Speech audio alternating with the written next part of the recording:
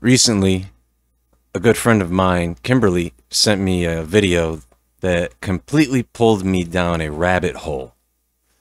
Shout out to Kimberly for sending this to me.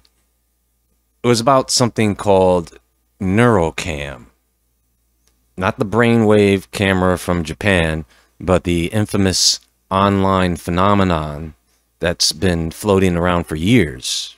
Part mystery, part recruitment program, part psychological experiment. If you've never heard of it, NeuroCam was a strange organization that appeared to be recruiting people through cryptic online ads and emails, giving them covert tasks and demanding secrecy. Some people were convinced it was an intelligence front. Others swore it was a marketing stunt. And many called it an alternate reality game, an ARG. But the deeper you dig, the more it blurs the line between reality and fiction. Was it a social experiment? A private security firm looking for people with certain traits? Or something more sinister hiding behind the guise of an ARG? Whatever the truth, what comes to mind is how easily people can be drawn into secretive systems without ever knowing who's really pulling the strings. Now, there are two parts to this that I want to discuss.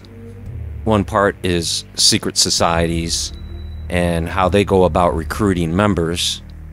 But in this presentation, I first want to focus on NeuroControl, the hidden science of mind manipulation and how technology could rewire human thought and what will be the future of brain hacking. Because let's be honest, many of us have believed this kind of thing has been happening for a very long time, and today we can point to certain technologies which we suspect are the mediums in which this is being done. 5G technology, for example. Why is it that people have this kind of gut feeling that it is something more than what we are being told?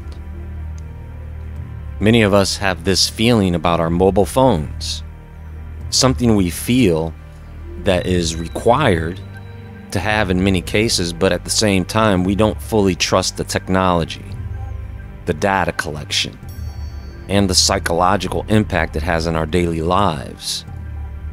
There's sort of a love and hate relationship we have with our phones, right?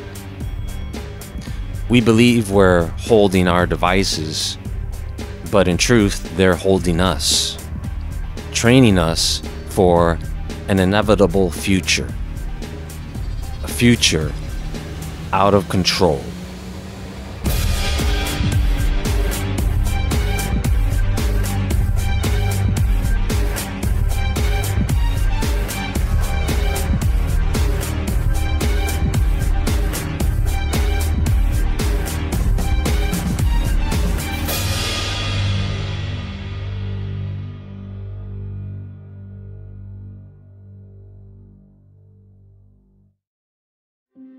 What if the voice inside your head wasn't entirely your own? What if, without realizing it, your choices, those sudden little impulses, those mood swings that you have, were being influenced or even controlled by something outside of yourself? An unseen force secretly tuning into your brain like a radio signal. What I'm talking about is the convergence of neuroscience, artificial intelligence, and covert influence technology. Here I'm going to use the term NeuroControl. The term doesn't just describe one device or experiment. It's a way of naming a new wave of brain science and machine learning designed for behavioral manipulation. We have algorithms that can analyze neural patterns, identify vulnerabilities, and test methods of influence in ways that are invisible to the public. And this would take place inside research labs it would be used in social media platforms and within the devices we use every day. Long before terms like neural hacking or behavioral engineering entered the public vocabulary, governments and organizations were already exploring ways to influence and control the human mind, right? In the mid-20th century, the Cold War fueled the creation of programs such as the CIA's MKUltra, where researchers secretly tested drugs like LSD, sensory deprivation was used, hypnosis, psychological stress techniques to see how far they could push memory and perception, and to test a person's obedience. At the same time, advertisers and intelligence agencies began experimenting with subliminal messaging. That would be in the form of hidden images, rapid flashes, sounds embedded in films or broadcasts, just to see if they could bypass conscious awareness and plant suggestions directly into the subconscious. Disney has been accused of this, right? But they still do it. And this is not new, folks. This goes all the way back to antiquity. Ancient priesthoods and mystery cults used rituals, rhythmic chants, repetitive prayers. They used symbols to induce trance-like states. They used these things to heighten suggestibility or trigger altered experiences of reality. Temples from Egypt to Greece used music, incense, flickering firelight, ritualized movements as acts of devotion and psychological tools. And that would manipulate how participants felt and thought. If people wanted to call this magic, religion, or science, the methods were used the same way. They knew that human consciousness could be steered or reshaped under the right conditions. Today, it's all amplified by modern technology. Today, we have technologies that are becoming part of mainstream neuroscience that they have been experimenting with, and we can only imagine how long they've been doing this. This is what you would call neuromodulation. And that is when you deliberately alter brain activity with electrical or magnetic stimulation.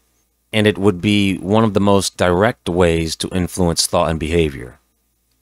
The non-invasive methods involve technologies like transcranial direct current stimulation, TDCS, and transcranial magnetic stimulation, TMS, where they just pass low currents or magnetic pulses through the skull to excite or dampen specific brain regions. I mean, they already use this clinically to treat depression, to help improve focus, or speed up learning. The invasive methods are when they use things like deep brain implants, where they place electrodes directly inside neural tissue to modulate circuits linked to something like Parkinson's disease or obsessive compulsive disorder, impulse control. And that's where neural interface projects like Neuralink come into play, where tiny electrodes can record and transmit neural signals in real time, creating two-way communication between the brain and machines, right?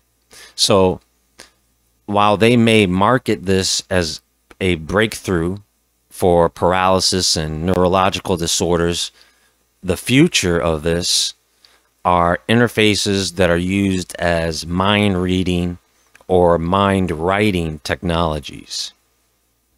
Now, for everyone else that doesn't participate in becoming a cyborg, psychological conditioning combined with frequency manipulation is what they use.